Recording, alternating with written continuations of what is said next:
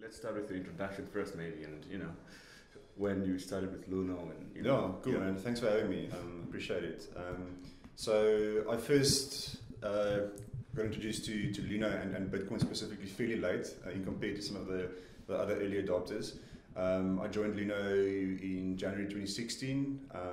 I worked in the finance business rescue space before joining Luno, and it was sort of a coincidence when one of the co-founders of Luno at the stage, Peter Haynes, reached out to me on LinkedIn, part of social media, and I joined the finance team at Luno back in 2016. So did all the management accounts, consolidations, and then from there it just grew. My interest grew in this in the potential of moving towards a global payments transfer value system that's spread across the planet and that's secure and that's transparent, and my interest started to grow, and from the finance role I sort of moved over to the operations side of things, specifically payment operations, looking on integrations to make it easier for our customers to deposit rands or to deposit euros or nairas into the Luno wallets so they can buy Bitcoin. And then from there, I got the opportunity to manage South Africa, and currently I'm the general manager for Africa, so I oversee South Africa, Nigeria, and then also our African expansion that we're currently busy with. Interesting, we actually launched our business in Zambia on Tuesday this week, so that's something exciting that's happening at Luno. Sort of expanding our footprint across Africa, but that's sort of my very brief history of my involvement in Bitcoin and in Luno. So you're coming from an accounting background, right? Yes. So I'm an accountant. I'm a chartered management accountant.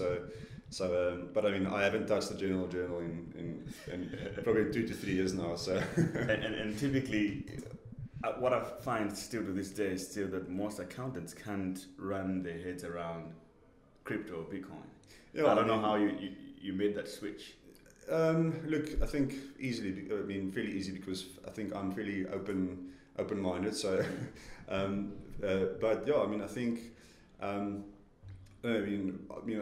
if I take our finance team here at Luno and sort of the struggles we have with reconciling crypto transactions, having 6 to 8 decimals, for example, into our accounting ledgers, which can only accommodate up to 2 decimal figures, for 2 decimal places, for example. So from a technical front, I think it's obviously not that easy to reconcile your cryptocurrency transactions or to write journals for cryptocurrency into your normal general ledgers, right? In your accounting software. So I think from that perspective, it's tricky, and I know I've seen some software coming out specifically catered at cryptocurrency businesses or traders to make that reconciliation with the trial balance and with the general ledgers a bit easier. I met accountants that if I met an accountant, I explain to them what I do. When they hear these Bitcoin things, they feel like it's a little complicated. They just disappear. I think accountant and financial planners or financial advisors, they usually try to stay neutral and not give any advice in that regard. So it's it's an interesting space, but I think over the past year or the past couple of months, I think the level of understanding and familiarity with cryptocurrency amongst accountants, amongst professionals, we're working with top legal firms who advise us on certain matters regarding cryptocurrency. Other people would ask, what is Luno really? Are you guys a bank, or what makes you guys different from a typical bank? Yeah, that's a very good question. I think some people might see us as cowboys, for example. People often refer to the cryptocurrency industry as the Wild West, and I think we are cowboys, but I think there's a difference between a bandit, which is a sort of more a charlatan, pushing cryptocurrency down people's throats and sort of forcing them to buy it based on the price and sort of all of those factors. I think what we are doing at Luno is we have a mission to our vision is to upgrade the world to a better financial system, and that's a very, very broad vision, and essentially everything that we do in our product. If you look at our product from a usability perspective, also things like the number of coins that we have or support on our platform, you'll see that it's not geared towards building a gambling platform or building a massive trading operation. It's about upgrading people to a future financial system. It's about giving people access to decentralized cryptocurrencies like Bitcoin and Ethereum, and sort of giving them the option to literally dip their toes into a future financial system. So that's our focus. We focus very much on our consumer app on mobile that's easy to use. And also, as I mentioned, we have a strong focus on the learning experience, right? So we have a very detailed and comprehensive learning portal.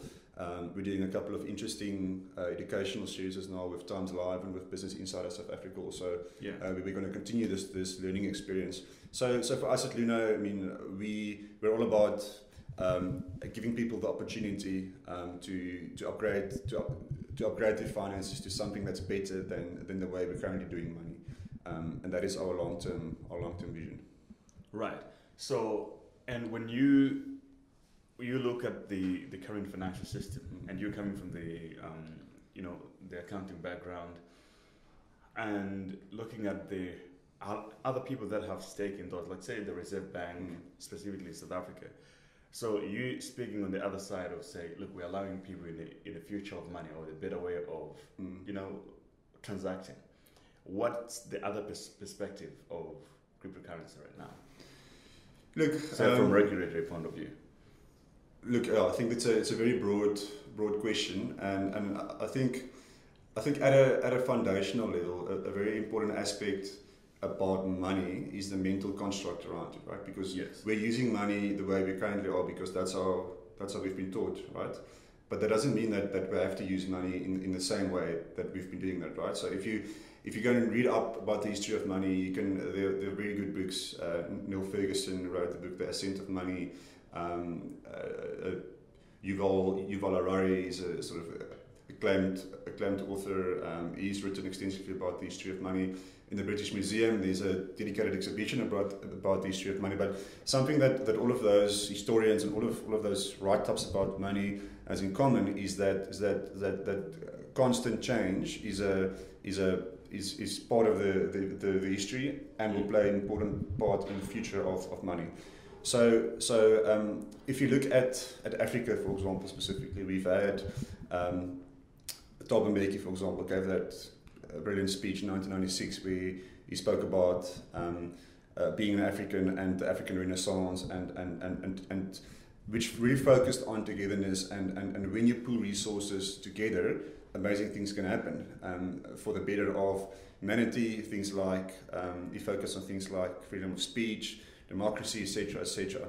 But money really is no different, right? So we've had a couple of experiments and projects in the past, of which I think the most famous one is the euro, for example, where we've had 28 to 29 countries come together and said, listen, let's break down these barriers and let's use a single monetary unit, which is the euro, and the things that did to things like costs for remittances, e-commerce costs, fees to the consumers, intercontinental trade that increased by 52%, for example. That's all strong reasons why we believe that the world is due for an upgrade to a common currency, for example. Yeah. So from a regulatory perspective, I think it's still challenging because we still think in terms of nation states. We have borders. And you have to pay 10 to 20% commission on cross-border transactions, essentially, and there are regulations in place protecting that or regulating that industry.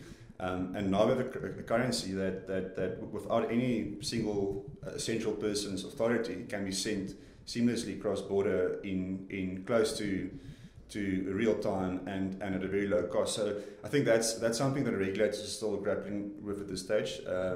The exchange control element or side to these cross-border transactions, but yeah, I mean, I think the way the world thinks about and uses money is changing, whether we like it or not. People are starting to think differently. They're starting to reimagine their financial futures, and I mean, I think we can draw a comparison, and this is probably the most popular one that people use is called the comparison with the communications industry, right? So our technology enabled the way we communicate with each other. Our technology scaled that process, right? From post to emails, from landline phones to WhatsApp phones, and we think that decentralized cryptocurrencies like Bitcoin can help money to catch up with other information systems. Yeah. So while we're still on the regulation, so give me an example. If you're in South Africa right now, you buy Bitcoin. I know you guys do KYC, yes, which some people in the Bitcoin maximalist find it problematic because they think it has to be anonymous and all that stuff. Yeah.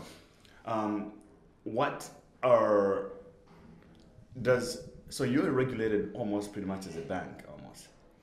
Look, yeah. Because you have to do your identification and the proof of residence and stuff. So currently there are no legal requirements on Luno to do that. We self-regulate, and so does many other of the more legitimate cryptocurrency exchanges or platforms across the world self-regulate, right? Because I think firstly it's the right thing to do. We need to ensure that this environment and that our platform is safe for people to use, right? So we need to try and eliminate and keep all the bad actors out, and that's why we self-regulate. But also since we've been self-regulating since 2013, so we're following the same guidelines and processes as traditional financial institutions, right? With regards to, you mentioned, know your customer. So that's a process whereby new customers must provide their ID documents and proof of address, for example, before they can actually open an account with Luno.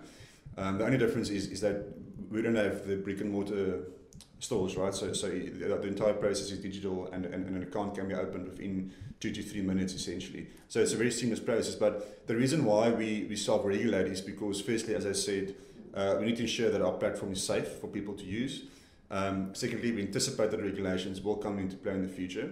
So sort of having that proactive mindset will really help us when regulations come into play to not reactively go and KYC 2.5 billion customers, for example, right? Yeah. And then thirdly, it's the right thing to do. I don't think cryptocurrency in the next 10 to 20 years will completely replace the current financial system. So banks and cryptocurrency platforms will coexist for the next couple of decades even. And what we are building is we're building a bridge between the current financial system and this future financial system that we've spoken about. And in order to build that bridge, and in order to give customers the option to participate in this new economy, essentially, we are very dependent on bank partners, right? Mm-hmm. Bank partners, payment service providers. And unfortunately, because of regulations that's being imposed on them and because of uncertainty in the market, a requirement on us is to KYC and to know our customers, right? So that's just part of the process. Part of the process, yeah. And then, have you ever been approached by SARS, or do you have stories of your customers that they had to deal with SARS and stuff, and how do they personally perceive that? Yeah, look, so SARS, it's a good question around the taxes. So SARS issued a circular or a statement, I think it was last year, March or April, where they said that the taxpayers should apply normal or should apply the existing tax act to the cryptocurrency transactions, right? So if they trade cryptocurrency, then it must be included in the relevant way. So it must be included as part of taxable income, your proceeds, and your cost must be included as stock, essentially, right? So it's trading stock. But then again, if you invest and your intention is to hold on to your cryptocurrency, then capital gains tax comes into play, right? And if you bought 7 years ago. No, well then, well if you sell your cryptocurrency now, you would definitely incur there will be a big capital gain. Okay, so let me give you an example. If you were living in Uganda 10 years ago, but you bought Bitcoin 8 years ago when you were there, and now you're here, how is that? Look, I think that's the questions that we need answers to. I'm not sure exactly how the location plays a role, but I mean potentially you would have to pay capital gains tax on the gain if you have to sell your cryptocurrency now in South Africa. Right. But yeah, so We are not currently. I mean, we don't currently have any legal obligation to provide SARS with customer information, and we're not doing that at this stage.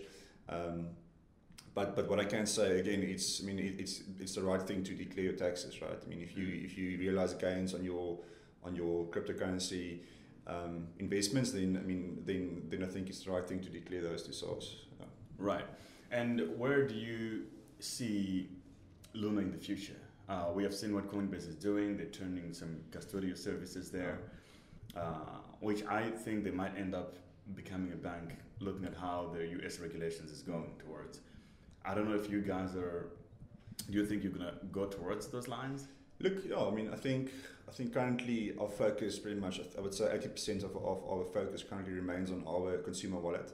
And building a really easy to use and seamless application that people can use. I think, as I said earlier about the level of sort of education and familiarity, it's the level of familiarity, specifically amongst South Africans, about crypto is fairly high. But people still don't understand the risks of cryptocurrency, and so I think the challenge still, and we're at the early stage of this, right? I think we see the sort of this evolution playing out over 3 stages. Firstly, the asset phase, then the transaction phase, and then sort of the decentralized phase. I think we're currently fairly early still in the asset phase.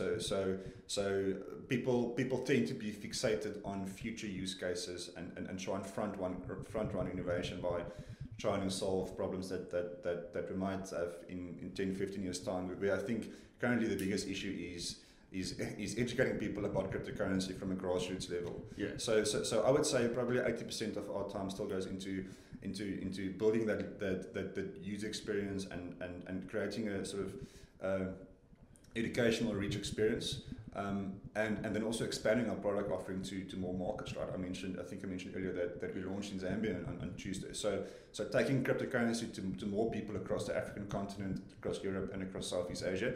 But then also 20% of our time, I would say probably at this stage, we're starting to look at other options, partnerships.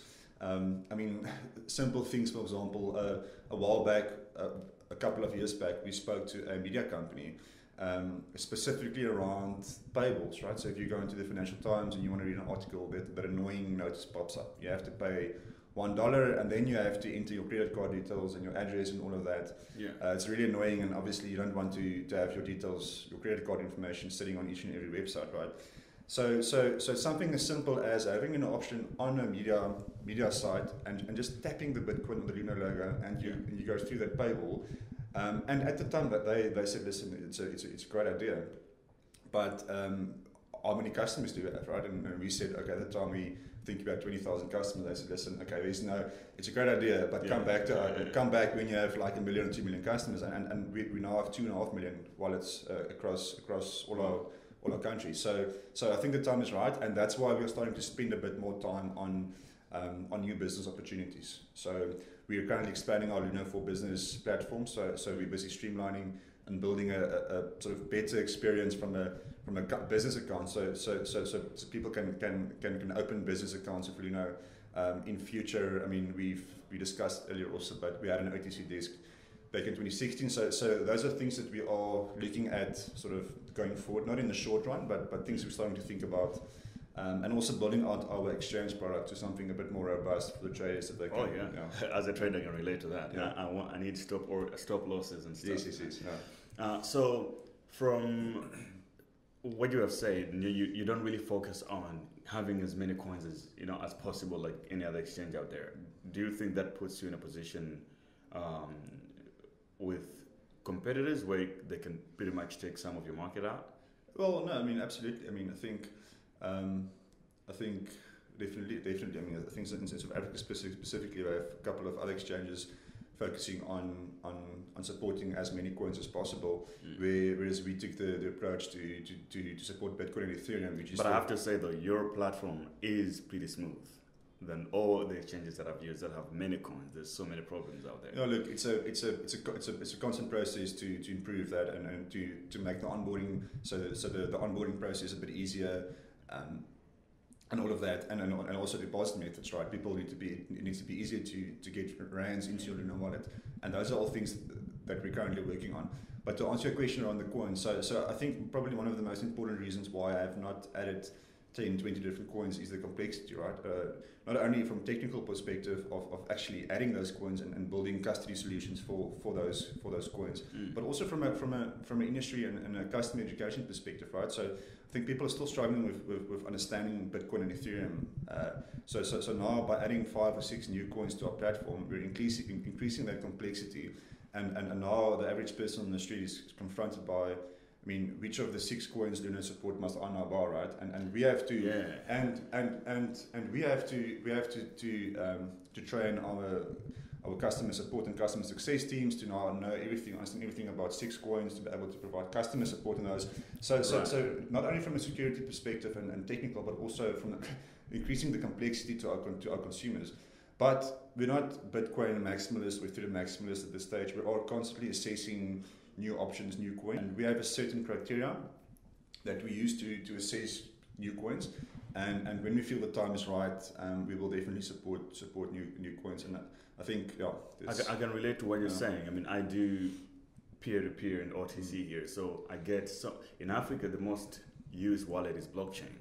So if I'm selling in countries like Malawi and blockchain has so many cryptos out there, it's like 60% of my customers who are interacting with Bitcoin for the first time, they give me a wrong address because they usually take a Litecoin address first or an Ethereum address. So you actually right on the customer side point of view.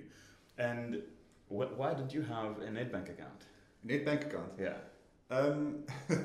Look, no particular reason. I think we obviously have FNB and Standard Bank accounts. I think it's more a case of internal resources and prioritization of. I mean, I would love to have a NetBank bank account and have it integrated, but I have to compete with country managers in Europe and Southeast Asia for integrations. They also want their bank accounts being integrated, for example. Right. So I think the important message is it's important to have redundancy, right? So to have multiple bank accounts and to make it easier for people to deposit money. So obviously, same bank transfers reflect instantly, for example. But also in case, I mean, we've had many occasions where the bank application is offline for a couple of hours, or where there's any technical hiccups, and then customers must still be able to deposit funds, right? So, yes. So it's having that backup, so there's no interruption in operations. But yeah, I mean, it's just a matter of choice. Just a matter of choice. All right, and without wasting too much of your time, so for a lot of traders or Bitcoin maximalists or those who have been in crypto for a long time, things like the forks is something that they care a lot about, because if they're having their coins on Luno, they want to have the forked coin out of it. I don't know who make those decisions from your side, and how do you assess to actually come up with a final conclusion of what to do and move forward? Yeah, I mean, that's a good question, and I think actually we have a detailed blog post around our thinking process behind that. We supported the Bitcoin Cash or the Bitcoin fork, so customers had the option to withdraw their Bitcoin Cash coins, and I think for a limited period people could also sell their Bitcoin Cash on Luno for rands or for Bitcoin. So again, the same rationale for as with adding support for new coins. I think the same applies to supporting forks, right? And it's not a case of Luno taking those coins and using it, right? Technically the coins are still there, but we need to allocate significant resources, engineering capacity, our sort of developers to build the infrastructure to support those hard forks, right? So again, there's a security element to it, whether there's sufficient traction or support for that coin. So in future we may decide to build that infrastructure, and then people will have access to their coins, right? But at this stage, it's also around customer demand, right? So if there's a small fraction of your customers, 5% really understanding this fork and knowing what it is, versus 95% of your customers really wants a safe platform, and wants a platform that's safe and easy to use, then you need to listen to your customers and not allocate resources. I'm not saying we won't ever do it, but you also need to listen to your customers and sort of work accordingly. So, and one thing that comes out a lot from people that are just getting started and you recommend a wallet for them, the question they would usually ask is that, so if Luno had to get hacked, do I lose my money completely, or how are you Yeah, guys? that's a very good question, and I'm glad you asked that. So we use like many of the other reputable exchanges out there. We use a cold storage hot wallet storage system, right? So in simple terms, we store the majority of customer funds. We store in a deep freeze or cold storage process. So what that means is it's not connected to the internet. All those private keys we store offline in physical bank vaults across 3 continents, and it's not as simple as one director going to any of those vaults and just retrieving and spinning those keys, right? It's a process. You need all 3 continents to come together to put together a third of a private key essentially, and only then can you really spin it. So it would have to be almost a third world war for people to really get access to more than 95% of customer funds, right? But then we have a hot wallet, right? And we use that to process customer withdrawals, and that's connected to the internet, right? Yes. But what we do there, I mean, we have very sophisticated internal controls around the access to that, and we also use BitGo as a multi-signature partner, right? So BitGo must co-sign any Bitcoin transaction that leaves our platform. And then we have certain safeguards in place should there be attempts on the hot wallet. But I mean, as I said, it's really only a tiny percentage of total customer funds that sits in the hot wallet. Do you then? I think let me just jump to this question. Actually, have you realized that in Africa it's easier for people to understand Bitcoin than in developed countries? I don't know if you've... I mean, I think in Africa people really think about the use case. I think specifically maybe around payments, right? Because of the challenges people have in Africa getting access to US dollars, which is still king in many African countries. So, and we're seeing that in Nigeria, for example, where we operate people buying crypto for payment, for remittance purposes, right? So in South Africa, our research indicated last year that around 80% of people buy cryptocurrency for investments, but in Nigeria that figure was slightly different. So businesses and individuals buy Bitcoin for the ease of doing business. Exactly. Right? They don't even know what hodl is. Yeah, so it's just an easy way to move money, easy and sort of easy and secure and cheap way of moving money across a global network. So, yeah. So what's coming up for Luno in 2019? And if the market goes bullish, do you experience a different type of dynamic that you have to deal with that probably would change your roadmap? Or Look, I think if the market becomes bullish, I think it's actually nice because it gives us a breather to really work on the important stuff. So in early 2018, after that crash, the volumes did drop a bit. And it gave us some time to build more robust customer onboarding processes to improve our customer support, which, I mean, at the height of the bull rally or the bull run 2017, I mean, even our developers and everyone had jumped in and did onboarded customers and did KYC and did customer support just because of the volumes that we dealt with. But I think we're in a much better position now. Our team's grown from early 2018 from a team of 80 people to a team of 240 people currently sitting across 3 continents. We opened our Johannesburg office last year, which we're building out as our African headquarter. Things to look out for in 2019 is more country launches. So we launch in Zambia. We're launching hopefully in East African countries over the next 3 to 4 months. We're expanding across Europe, so we have a focus of expanding and localizing our product across countries in Europe. We are looking to reactivate or relaunch our Malaysian market. I mean, as I said earlier, we're working on a couple of interesting projects from a new business perspective. So outside the Luno wallet, potential partnerships where we can expose more people to cryptocurrencies through partnerships with financial institutions. And cards, the new thing in crypto right now is offering cards from exchanges. Yeah, right? I mean that's an interesting one. I see Coinbase recently launched their card. I think making it easier for people to spend cryptocurrency, I think, is important. I think a couple of things. So firstly, there needs to be customer demand. So we'll certainly sort of test the demand amongst our customers, and if it's something that will only be of value to a small sort of or only have a marginal impact on our customers, then probably I would say we probably won't launch that in the short run because it won't be of use to the majority of our customers. It's a nice to have and a value add. But I also think that we're currently still in this asset phase where people buy cryptocurrency for investment purposes predominantly. But there's a tiny percentage of people that will start to use it for payments, right? And I think that's important, as you mentioned, other cards and making it easier for people to spend their crypto. Especially when you hold crypto and you travel, you sometimes just want the card. Yes. So I mean, as I said, we'll assess the demand for that, and then, but it's definitely something that our new business function will be looking at.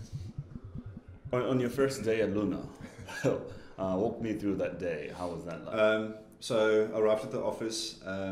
I got my new MacBook. So it was the first time I ever worked on a Mac. So I think that's a perk that the tech and the fintech industry offers to work on cool equipment and stuff. So during those days, it used to be BitX, right? BitX, yeah. So it was BitX. So we were in a tiny office in Long Street in Cape Town CBD, literally next to 20-7. 10 people in the office. Half of the people did customer support, and the rest worked pretty much across functions. So my first day at Luno, I remember I had to help with month-end accounting and reconciliations and stuff, but I also ended up doing some compliance work, doing some onboarding customers, so checking ID documents and verifying that. So it was a mixed bag of things, but yeah, it was very exciting. And how many customers did you have at the time? Sure, at the time I think 10 to 15,000. Okay. And that was early 2016. So, and then currently we have 2.5 million. So when did you went the Luno way, and what does Luno mean? So good question. So we decided to rebrand our business early 2017, and so a bit more sort of background to the name. So Luno means moon in Esperanto. Esperanto is a fairly new young language that was initially created to become a universal language. It didn't really happen. I don't think the adoption of the language was that high. But who created it? It's I think it's a dialect of Spanish. Oh, okay. Yeah. So Luno means moon in Esperanto. So firstly, there's a saying in the cryptocurrency industry, I think, as you would know, specifically referring to the Bitcoin price going to the moon. So that's the one element. The second element is more linked to Esperanto, which is this global future language, and same with Luno and with cryptocurrency having the potential to break down barriers and unite the world and becoming a sort of a global reserve currency. And then thirdly also sort of thinking of the moon as this concept where you can, when you reach that point, you stand and you look back to the rest and the redundant financial system so there's a lot of meaning behind that, but then also, I mean, it's an easier word or a name to build a brand around. There's much more that you can do from a visual perspective and from a creative perspective, right? So that will also made the decision a bit easier. Yeah. BitX referred to Bitcoin exchange, right? And we weren't really building a Bitcoin exchange purely, right? We were building a new way of thinking about money, and so. What have you thought then? I mean, in terms of, on average, how long does it take you to get a customer to get at least an average understanding of what Bitcoin is? I mean, I think most customers buy Bitcoin for investment, and they see it as a commodity, basically, without really understanding that it's a global. It's a global decentralized transfer mechanism without any central form of authority, and I think it takes a while for people to understand really the different use cases of Bitcoin, and we often try and explain it to customers by saying it's similar to gold, but people often refer to it as digital gold because it has same characteristics as gold, but it's also a payment system, right? So people often tend to then understand the sort of the concept and sort of if you apply it to a real world example, right? Yeah. But I mean, as I said earlier, the education part is extremely important, and we're putting a lot of emphasis on that at this stage. to continue that learning journey post the people buying Bitcoin for the first time, continuing the learning experience, which I think is very important. Yeah. So how did you ended up becoming the country manager, and why do you think you got that role? So I mean, in the early days, when I joined the finance team, I ended up doing a lot of work on Nigeria. So I mean, I traveled to Nigeria to meet with our bank partners. We hosted our first ever meetup in Nigeria back in 2016, and sort of I was in charge of hosting that meetup, and I think because of my dealings with Nigerian regulators and banks, and also in South Africa from an early stage, even though I was in the finance function. I think because I had those connections and because I had a bit more experience working in Africa, I think that was one of the reasons. And also, I mean, as I said earlier, I have this accounting background, but I never saw myself as becoming an accountant, right, or doing accounting work for the rest of my life. So I was always on the lookout for a new challenge. And I mean, I was very keen to take up this opportunity when it came my way. But why did you study accounting?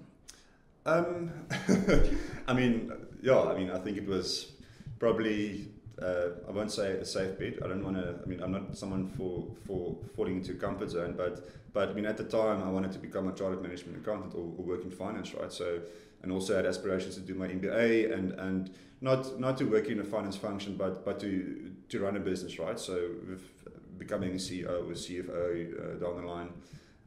So I think that's also why I enjoy this opportunity a lot, and I enjoy the added responsibility of managing a region or managing a country because of the experience that I'm going through. This is absolutely amazing, and I'm forever grateful for Luno for giving me that opportunity. Right. So now I'm really excited about building Luno across Africa, taking Luno to Zambia and building out that business there, and also launching in East Africa, which I think will be a big challenge. But it's something that we're very excited about. Yeah, I'm really excited about what crypto or Bitcoin is already allowing people to do in Africa in terms of doing business. It's opening a lot of doors for trade and just exposing people to the global market. Yeah. Obviously, with the education, I think we still need a lot of it because there's a lot of bad actors in the space. No, definitely. At least on your platform, it's a lot harder for them to work around it. But still, then you still have the other platforms that are just open to those kind of things. So I think if you look back over the past 5 years, if you take the risks, and I mean those are nefarious use, so money laundering, or volatility in the crypto price, scaling issues that we experience in education, and you look back over the past 5 years and you look at all the mitigations that we've built as an industry, as a collective, that we've built or put in place just over the past 5 years. From a money laundering perspective, it's becoming much easier for crypto companies to monitor cryptocurrency transactions on the blockchain, and we have great examples of instances where we use technology like Chainalysis and Elliptic to prevent people from laundering money. How does that work? Oh, so it's a technology essentially that picks up trends on the blockchain, right? So if a Luno customer sends the cryptocurrency to another known address, right? For example, a Bitstamp hot wallet, then we would know that it's going to Bitstamp. Or right. if there's a darknet hotspot, right? Then over time, Chainalysis would pick up those trends and identify that address as being useful for illicit purposes, right? So then we have technology in place to monitor and sort of build spiderweb to see where people are already sending their money to. So that's one example. I think, from a volatility perspective, I think at least over the past 12 months, we've seen the price stabilizing to some degree, and people tend to be fixated on the price, right? I mean, but if you zoom out and you take a step back and you look at it over the price movements over the past 10 years, you'll see that we've been through 12 or 13 of these bull runs, and then there's a slight pullback, another bull run. But over the past 10 years, I mean, the price is currently sitting at I think roughly $6,000. If you look 10 years back, there's great growth in the price. But obviously, people need to be realistic and responsible and not invest more than they can afford to lose, right? Which is really important. Have you ever dealt with any of those money laundering issues directly in any of the countries you're operating? Look, no, obviously, we've had cases where we've identified people using cryptocurrency for the wrong reasons, right? And what are the wrong reasons? No, look, if I can think of an example, someone being phished, so someone being tricked in entering the login details on a fake Luno website, and then hackers getting access to their accounts, and then sending that cryptocurrency to another wallet outside Luno, right? So people being phished essentially. We've built safeguards there. For example, customers can now lock down their cryptocurrency. So if you're an investor and you never use it for payments, you can lock your crypto down in Luno. So even when you get hacked, the fraudsters can't send out cryptocurrency. So people must do that. If you're an investor and you don't trade or you don't use it for payments, then lock down your cryptocurrency.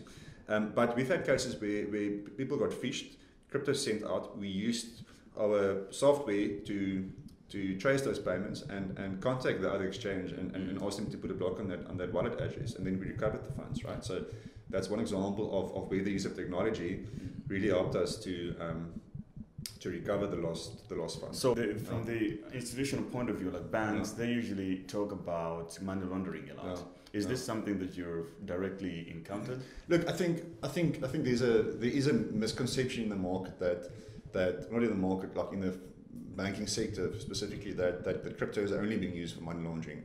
Sure, there's tiny percentage of people using it for money laundering, but if people don't use cryptocurrency, what do they use? They use cash, right? Yeah. So now you have the discussion with a financial institution, and they say, okay, yes, they use cash, but they don't use our ATMs to draw the cash. So no, they use the other bank's ATM, right? But the fact is that people still use cash. Cash is king, and it's completely anonymous. It's completely off the grid, essentially. And with Bitcoin, we at least have this pseudo-anonymity, right? So there's this level of transparency where through the use of technology, and the technology is improving day by day, we can pick up these trends, and we can limit the impact of money laundering. But sure, yes, it is happening. There's no denying that, but to a lesser extent as to what's being reported in the media, and to what's being discussed behind doors at banks and financial institutions. Awesome. I think we can end it here. Awesome.